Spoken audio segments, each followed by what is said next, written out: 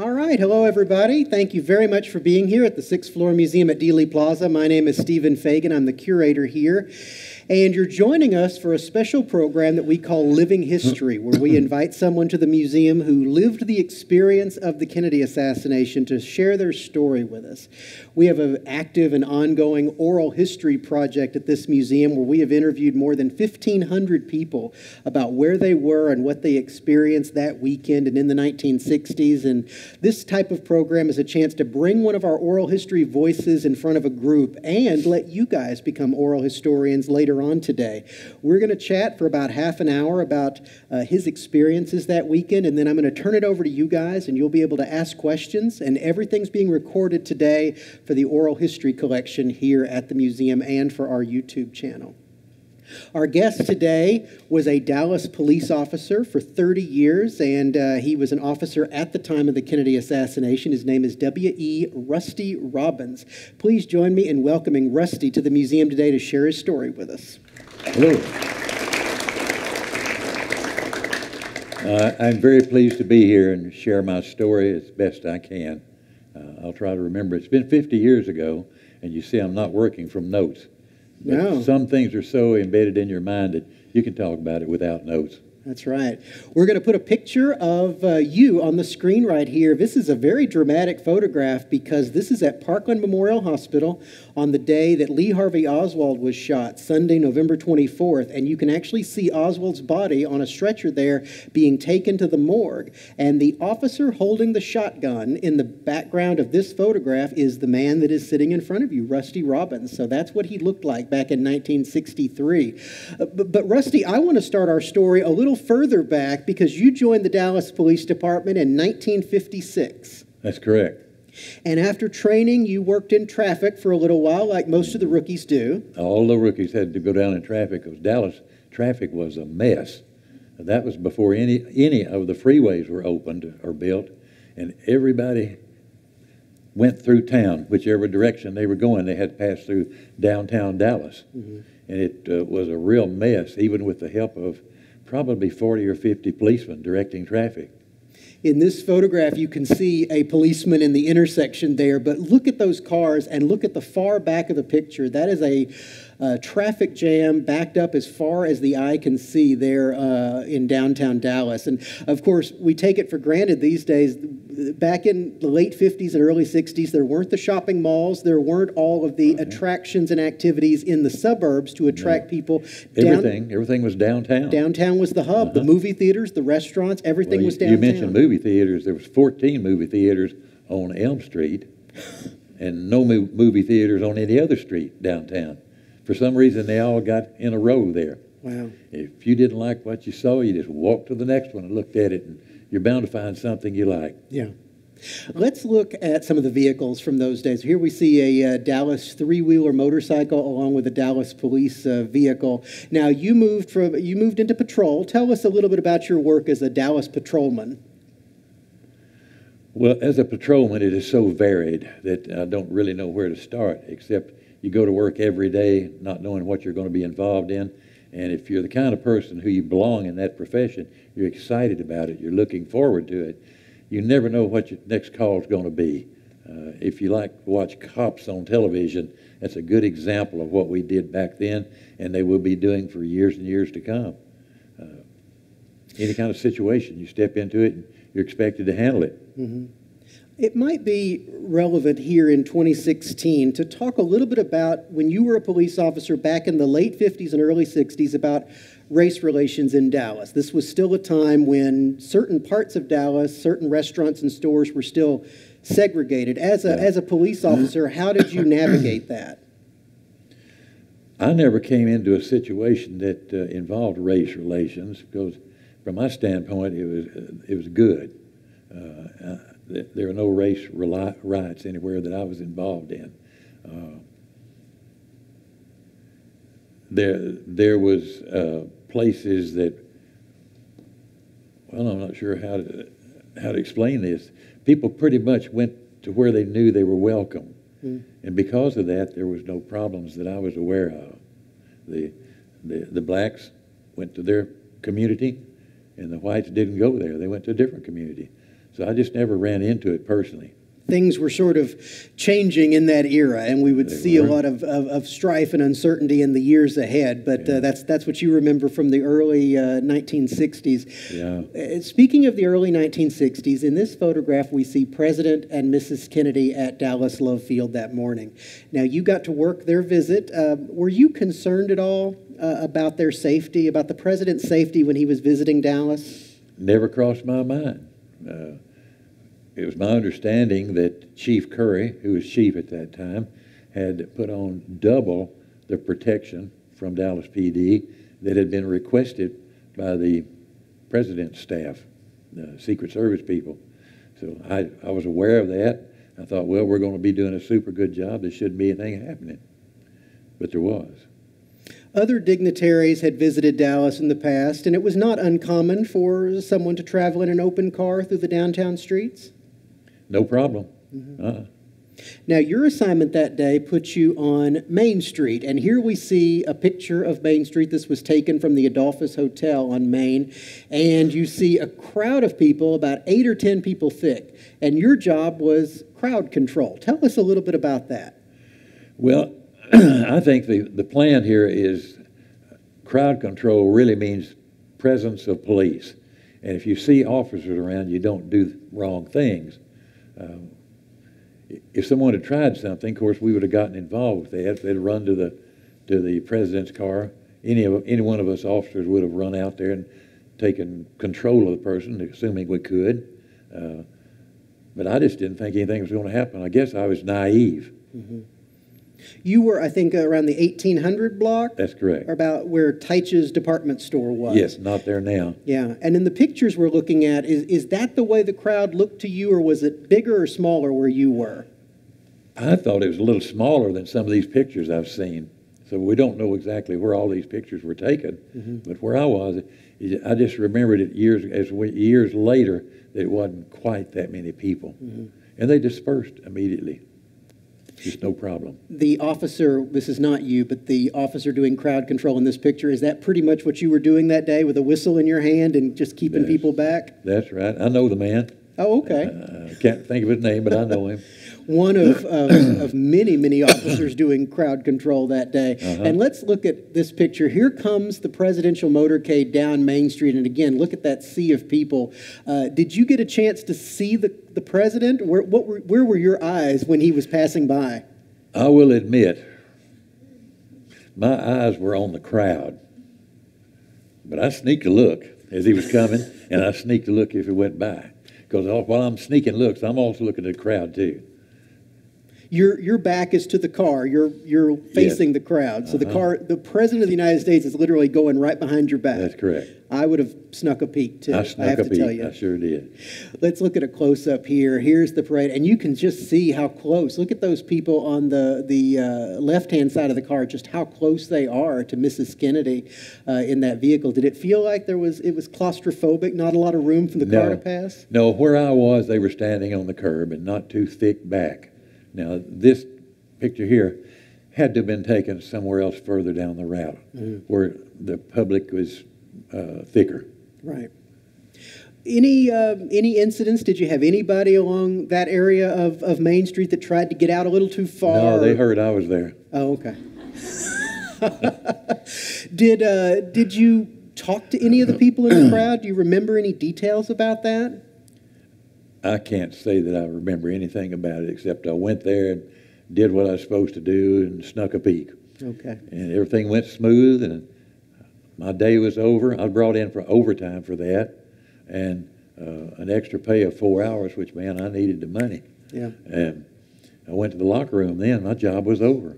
Let's look at when the crowd dispersed. This is another one of those extraordinary pictures like that traffic jam. Look at the sea of people as far as the eye can see, and this is just people taking to the streets after the parade passed their location. Did you get caught up in this? Never saw it. Okay. Never heard about it. Well, there's a photograph proving that it did happen, but you avoided all of this, went back to police headquarters, and that's when you found out what had happened right here in this building in Dealey Plaza. How did you find out? That man named Oswald right there, I know him. He's probably dead. The officer right here? Uh-huh. How do you recognize him from the back? Well, he's a big man. They called him the Big O. Okay. Osborne. Osborne. Well, that's good to know. I don't know. Well, I just know who that is. We'll pick up the story here. How did you find out about the shooting in the plaza? Well, I was in the midst of changing out of my uniform back into civilian clothes, and somebody came running through, the president's been shot. Well, cops are cold-blooded and jokers. I didn't take it to be truth at first, but I walked around the other part of the locker room. Sure enough, everybody else was believing it, so I did too. I immediately started putting my uniform back on because I knew I was going to be needed to do something. And I went to our headquarters, our office, and that's when I was approached by one of the supervisors there who gave me an assignment. He said, I need you to, and I guess Sam Sorsby was in there at the same time because he sent both of us to go get a car at the police department, or at the police garage, and report to Sergeant so-and-so out at the police morgue. And we did that. We went as fast as we could go out there and found that morgue at Parkland. That's Sunday. Let's go back to Friday because you went to the Sheraton Hotel first. Oh, Friday. Yeah, Friday, Okay. the day of the assassination. Hey, pardon me. That's okay. We're going to get there, and you know it's a preview of coming attractions. But Friday, you were sent out to the Sheraton Hotel. Yes. When I went to the office upstairs, I was told to go to the Sheraton Hotel, room number something, which is a very tall number. I assumed it was at the very top of the hotel. And I was told that this is where the president's communication center is, right, and that he can speak to anyone all over the whole world from that room. Let me just interject here. Back in the early 1960s, whenever the president would travel, an organization called the White House Communications Agency would basically set up a hub of operations so that the president could have sort of international communications at this time. And they sent you out to the Sheraton where the White House Communications Agency was set up. That was my understanding. And I went to room number so-and-so up on the upper floor, knocked on the door. It opened up about so much. And a man says, can I help you? And I told him I was there to be of any help I could be. And he says, we're kind of crowded in the room right now, as you would imagine. If I bring you a chair, can you sit outside? So I was agreeable to that. And I sat there in the chair that he had provided me with. I guess not long, maybe 15 or 20 minutes. The man came back out, and he said, do you have a car? And I said, yes. Can you take me to Love Field? I need to get on Air Force One. Well, I had to think about that for a second or two, and I didn't know why I couldn't, so I agreed. He came back out in a few minutes pulling 2 carts, equipment carts, and I didn't know what was in them. Could have been communication devices, could have been his laundry, I don't know. But we went downstairs as quick as we could, loaded those things in the trunk of my unmarked police car, and we headed for Love Field as fast as I could go. I knew he was in a hurry, so I was whipping in and out. And he said, are you allowed to use the siren? Yeah. Can you, would you? And I said, yeah. So I flipped on the switches. Now, back then, we had to operate the switch manually, the siren. Oh. If you didn't get on that, you didn't get any sound. Things are different now. That's the same. You pull out a switch and you change it from the horn button to the siren button. Kind of antique operation. Well, I went as fast as I could go through the traffic. Making lots of noise. But you have to understand the siren's under the hood, and it makes you feel like the whole world can hear you, and all it's doing is filling your ears with noise. So you have to take that in consideration. And I'm whipping in and out of traffic, and this man with me, he slid forward in his seat, got his feet up on the dash, which is the way we rode back then, because we didn't have safety belts. They had not been invented. And I said, I see you've done this before. And he said, all over the town, all over the world. Here we go.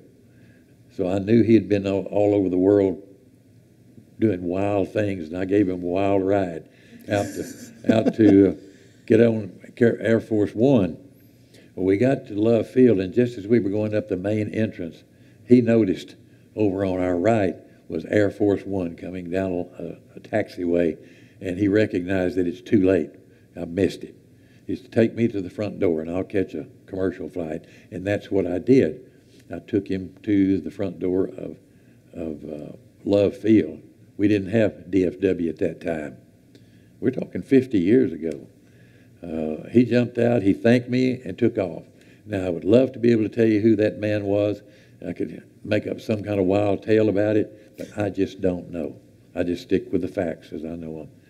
So I went back to headquarters, having completed that little assignment, stood around for a little while, and they didn't need me for anything. They sent me home since I was on the payroll, send him home.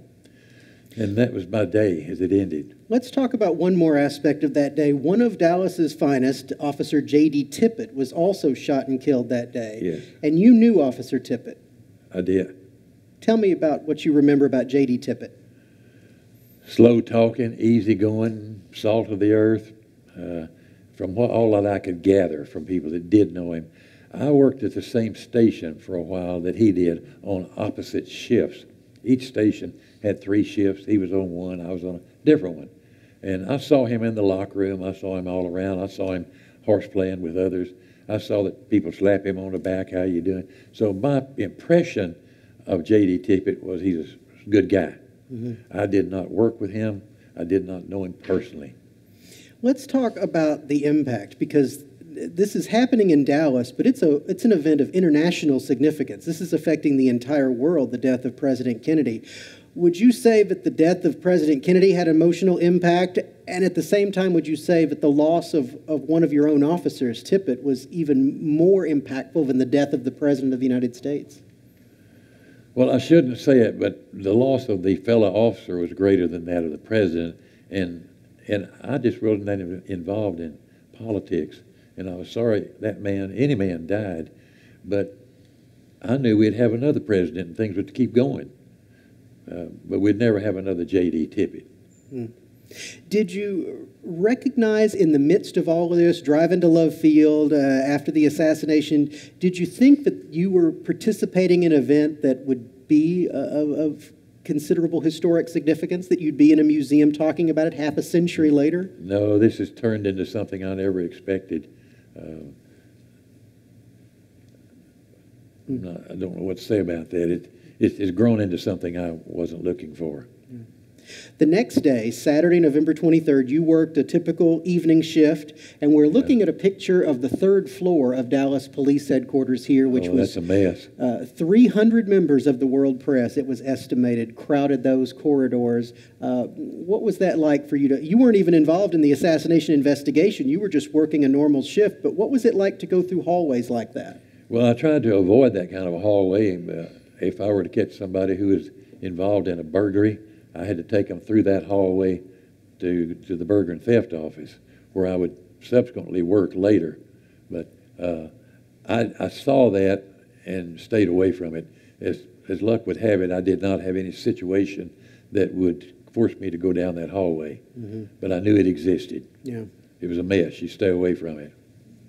Let's jump ahead to Sunday. Lee Harvey Oswald is shot by nightclub owner Jack Ruby. We'll come back to Ruby in a few minutes, but let's start with Oswald. Here is Oswald arriving at Parkland Memorial Hospital. Like millions of other Americans, you see the shooting on television, but you have a pretty unique story. Where were you sent by the Dallas Police Department after the shooting of Oswald? Well, having seen it on my little 10-inch television at home about 4 or 5 times, because it was replayed all the time, I hurriedly got dressed and reported to duty.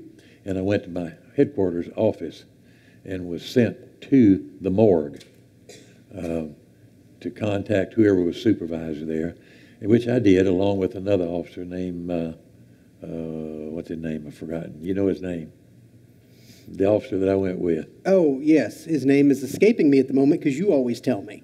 But it'll come to us in just a moment. It'll come to us. Forgive me for 50 years of memory loss. We'll see a picture of him in just a second. Yeah. Well, he and I got a card, went out to Parkland, and we did locate the morgue. The morgue had a sign on the door, morgue, so we could find that. Knocked on the door, and this sergeant came out, and sergeant who I knew at the time. I have some pictures. Let's look at those real quick. First of all, your action pose. Here you are with your shotgun running across the parking lot into Parkland. This is a great picture of you. And we then catch up with you inside in the doorway here, and you're waiting for Oswald's body to be brought down Yes. to the morgue here, and a lot of photographers are there by this time, so we've got lots of pictures from lots of different angles. So as you tell the story, I'm going to go through some of these pictures, and we'll take a look at where you are. There you are on the far right on this side, and you can see Oswald's body at the end of that corridor. On a gurney. Yeah, sort of dimly lit corridor coming towards you. So you remember, take us back to this scene that we're seeing in this picture. What was happening?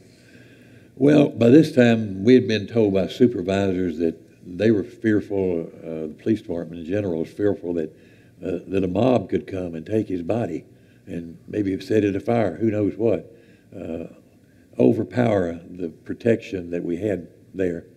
So we were on our toes at this time. And as you can see, I'm still port arms with a shotgun. Yeah, in all these pictures, you're holding that shotgun pretty tightly. Yeah. We had been alerted that things could happen any moment now. People were that angry in the aftermath of the assassinations that there was genuine concern that Oswald's body would be taken away. I didn't know that, but the supervisors, the people who knew more about it than I, had been around longer than I, they were telling us this could happen. And y'all are part of the group to not let it happen. Yes, sir. All right. Yes, sir. You have a job to do, so you're guarding that door with your life. And in this picture, we can just see your hands and the shotgun and just a tiny bit of your face, but this is taken from the opposite side of that last photograph. Again, photographers all around you taking pictures in different perspectives of the same moment in history. Now, after this is taken, the door shuts, the body's inside the morgue. The photographers are talking to you. Are they being friendly to you? Are they making you offers? What's happening? We were standing outside the door. Well, after a little while, we kind of relaxed, and we were having a friendly chat with everybody. Was being friendly. Some of those photographers had cameras with lenses that long. They had bags this big full of flash bulbs. Back then, they couldn't use a flash bulb at one time. Then they had to find a place to get rid of it, usually on the ground. And there was probably 12 or 15 photographers out there from every known magazine and big newspaper in the world were there. We still have Life around, and I can't even begin to name all the magazines that were there at that time, but now they're gone. But it was a friendly atmosphere. In fact, we got a little sloppy with our guns and put them down, and one guy kind of eased out there and was getting ready to snap a picture, and another photographer jumped in with him. Hey, man, don't do that. So Sam Sorsby. There you go. Sam and I knew it would come. We took a pose and to look like we're official and know what we're doing, and that's what you see. That's the picture that we're looking at here. Sort of, they gave you a moment to compose yourself. And we took advantage of it. And that is you on the left-hand side looking straight ahead. I'm the good looking one, the furthest away. Exactly, looking straight ahead. And you do look very I would not cross you in a situation like this with you holding that gun.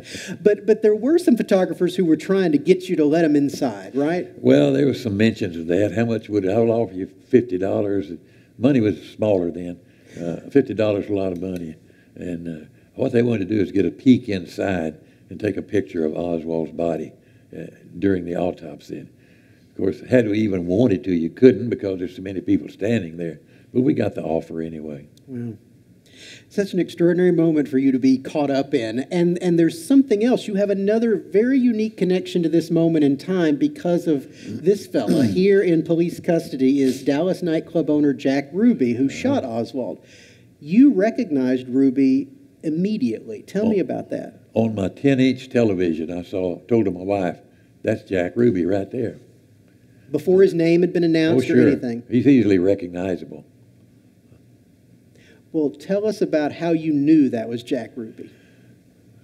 In the year prior, possibly even 2 years prior to the killing of JFK, I worked a police beat in uniform that had Jack Ruby's strip joint in it. There's a picture of the strip joint right there.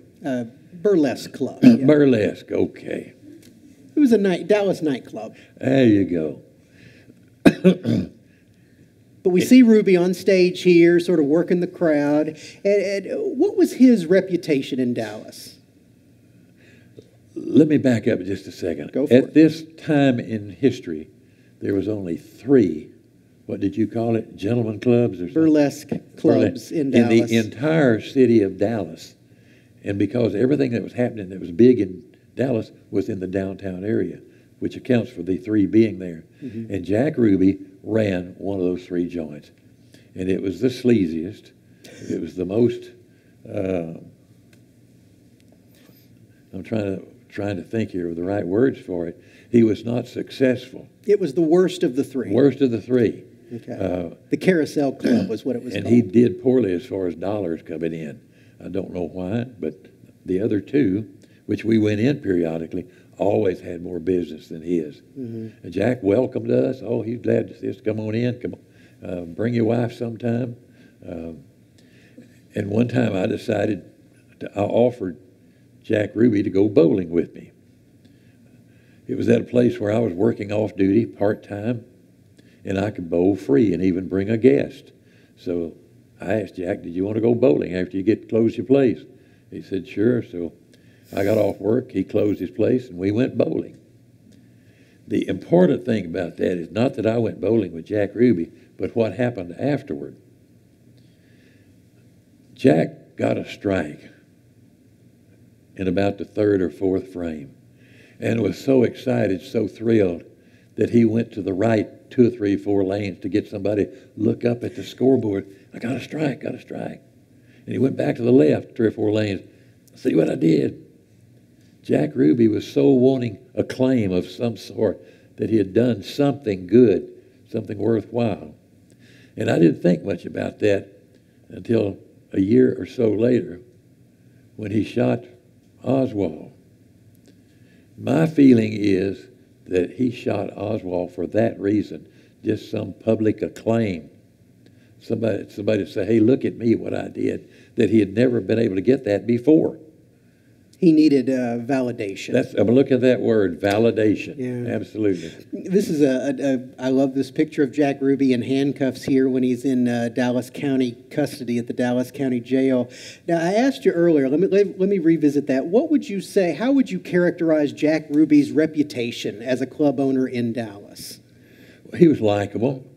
He may have even been laughed at a little bit by some of the others because he just never could seem to make a go of it. Mm-hmm. I didn't know anybody that didn't like Jack Ruby.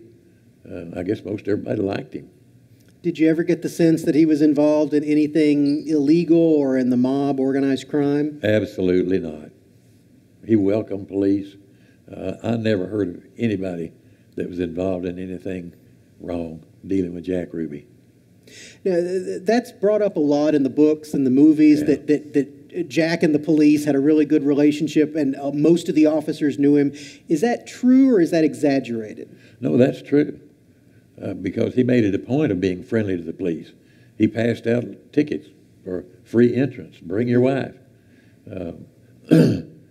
He wasn't hiding anything. Mm-hmm. I've gone through his strip joint, what'd you call it? Burlesque Club. Burlesque Club. I've walked in the back and we stood there and made little pizzas in an oven, little electric oven. There's nothing in that place going on that was wrong. You made pizzas in the back room of the Carousel Club. I did. I never told you that before. That's very interesting. We've spoken twice before, and I never mentioned that. And Jack Ruby had little dogs that he was very fond of. While we're on the back room, he insisted we have some champagne and showed us on the bottle, 100% non-alcoholic. That was to eat the pizzas with. Okay. Pizza and champagne with Jack Ruby and his dog. Yes, and he sold it to people come into town as champagne. He didn't let them, it was dark in there and they couldn't read on the little tiny letters.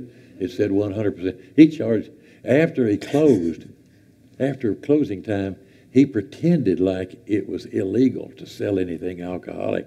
So he served it in a coffee cup at $4.50 a coffee cup of non-alcoholic champagne. That's extraordinary, sort of like prohibition. Yeah, yeah.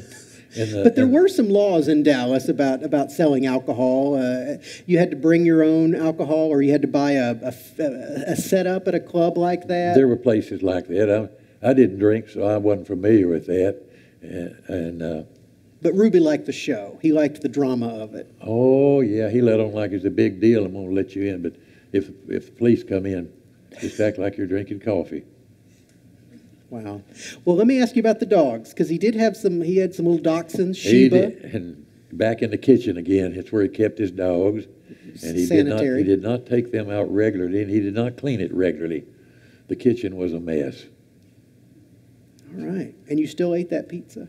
Well, the pizza was wrapped. It was frozen and wrapped, and we ate it in one of those little daisy heat ovens or something. So in sort of the crucible of all this, your experiences with Jack Ruby, does it make sense to you that this guy, Jack, that you went bowling with and had pizza with, does it make sense that he's the man who killed Lee Harvey Oswald? It does, because he's seeking recognition. And you used a word I was looking for. Validation. Validation, yeah.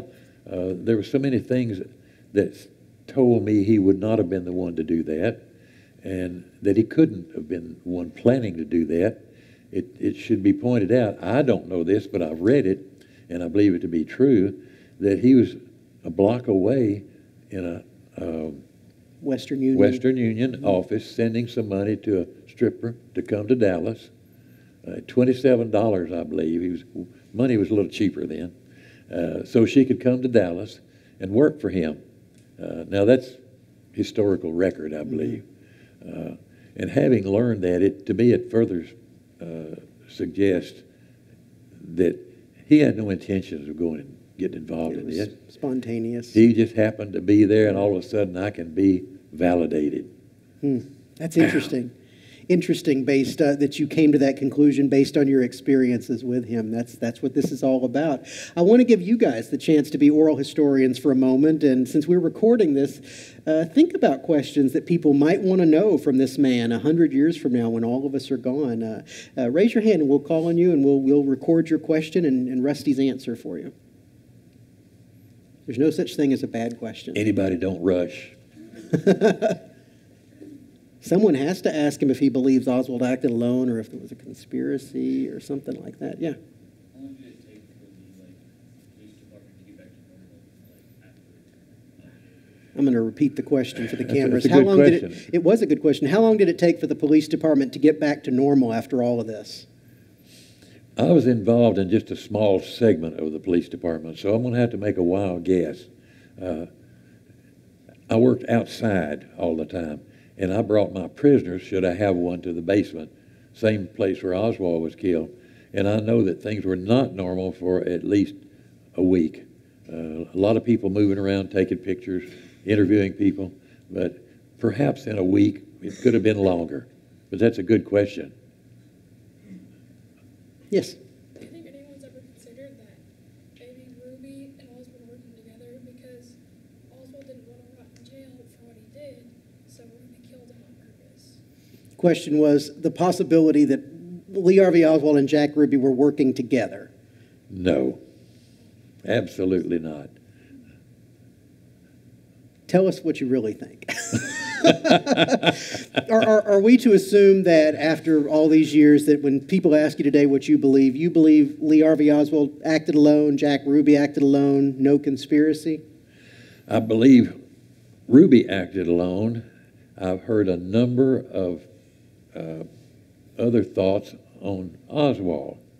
I'm open on some of them. Some foreign government may have paid him, I don't know. And I can't number all the different, line up all the different factions that might have had some. So I'm a little open on him. Jack Ruby, I'm solid on. Okay. He's just a nut. There you go. Questions for Rusty Robbins? Yeah. Did you ever get threatened? Did you ever get threatened during this time? Were you ever threatened during this time? Not about that. Nothing relating to this Kennedy assassination.